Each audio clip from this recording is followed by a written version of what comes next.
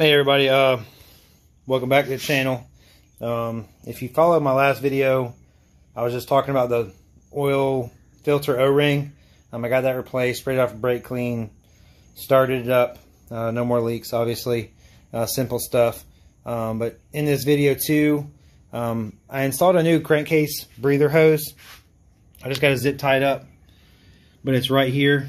Like I said, it comes up as high as the air box, so no water's going into the oil, into your main engine oil without first, basically you'd have to tilt on its side.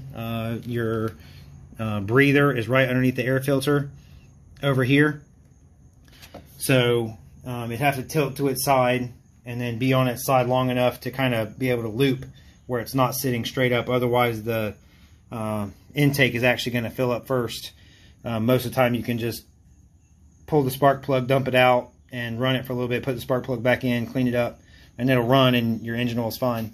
But one of the issues that I noticed that I had a lot of times is whenever you run this style hose like this, the hard plastic right here always gets in the way and it touches all of my hoses.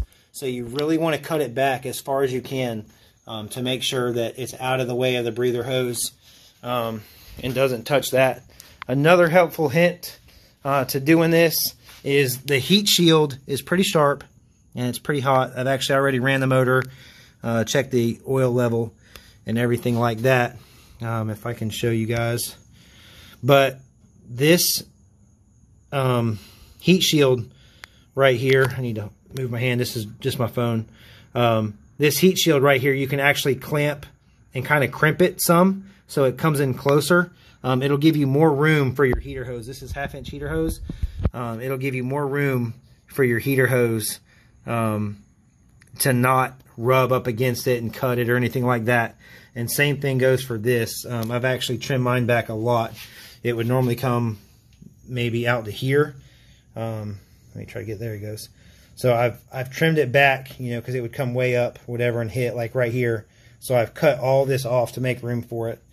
Just a little helpful hint. I know a lot of you guys watch all my videos, so if you want the main part of the video, you can always go back to the crankcase breather mod.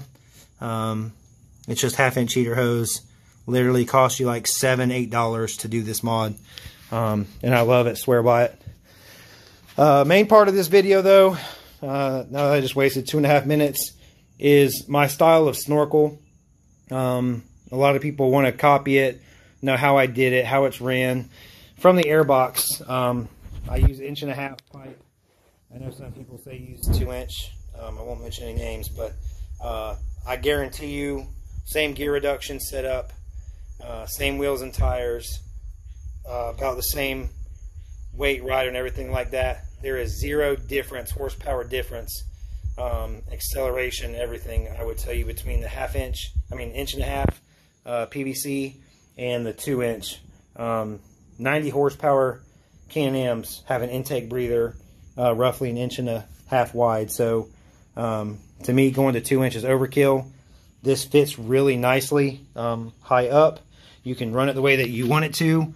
All it is a 2.5 inch. It's a 1.5 inch slip coupler or pipe, and then slip coupler to turn, and then another 1.5 inch. It's a 22.5 PVC coupler right there, and then you probably have close to 3 foot of 1.5 inch PVC pipe. And I'll scoot back so you guys can see it. Just shoot it straight up. You want to aim for about right here, right in this little thing, as high up as you can. It's really nice and easy. Keeps it up tight to zip tight here. And then also be careful. If I can show you guys this. There's a tab. Let me turn this brightness up. There's a tab right there, and sometimes it'll hit it whenever you're running your pipe up. But that's how you want to do it. It's about a 3 foot section of pipe. There you go.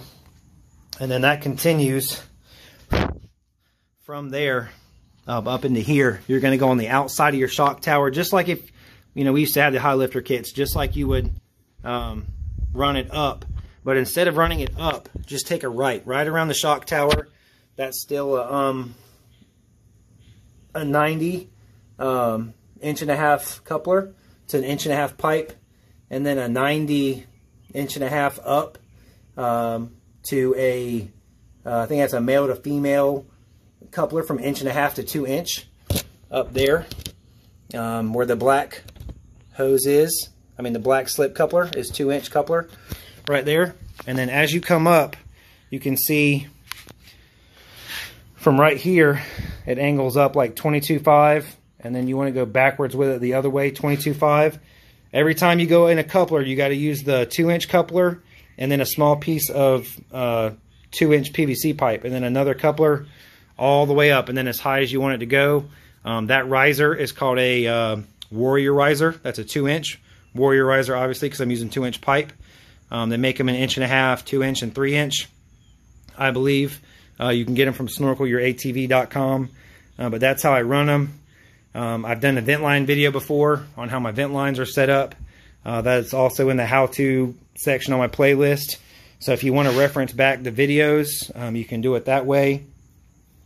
But that's pretty much it, guys.